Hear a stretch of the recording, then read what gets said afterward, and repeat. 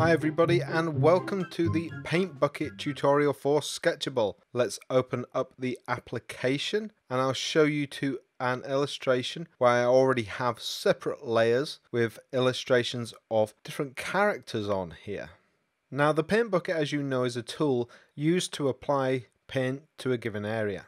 This tool uses the area's current color and opacity when deciding to apply the fill to that area. In default mode, it works solely on the selected layer. To alter these tolerances, click on the paint bucket icon once you're already using the tool. One of the options here is to sample all layers. This will incorporate the entire layer stack into the decision-making process of whether or not to apply color to a given area.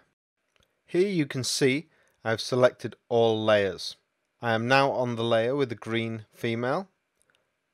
I've used my paint bucket, but the tolerances and settings of my paint bucket have decided not to fill inside of the gentleman to the right on the layer above using the orange strokes. You can see in the layers palette that the fill is on that layer. I'll turn down the opacity of the gentleman to the right and you'll see that the green fill is unaffected. I'll turn that opacity of the orange gentleman back up to full. You see the green fill layer is unaffected. So there you go. All the other layers as well, unaffected. There you go. That's the end of the paint bucket tutorial.